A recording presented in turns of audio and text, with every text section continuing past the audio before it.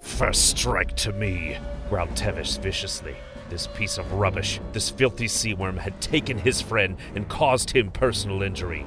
When it showed its ugly maw, Tevish planned to strike once, and once only.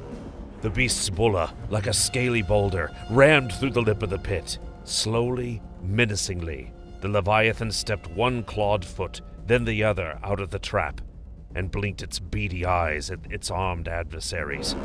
It was angry, it was hungry, and it was free. Tevish stepped forward, bronze icon at his neck swinging. He faced an armored shoulder to the beast and brought his broadsword above his head, blooded blade pointed at the Leviathan. The monster opened its cragged jaws in warning. When the Nephilim held his ground, it snapped forward in a feint. Still Tevish waited. The maw opened again. An unseen wave of stench and swampy decay washed over the giant warrior. The beast shot forward again. No feint this time. It aimed to kill, to rip and tear and stab with 100 foul daggers and fill its belly with its foe. With uncanny timing born of both instinct and skill, Tevish swept his sword in an upward stroke, aiming to pierce through the pale palate of the Leviathan into its brain.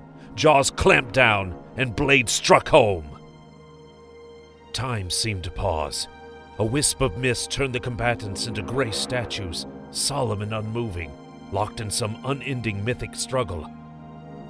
Noah held his breath, hypnotized by the eerie impasse and the import of its outcome, and wondered if this, finally, was the end.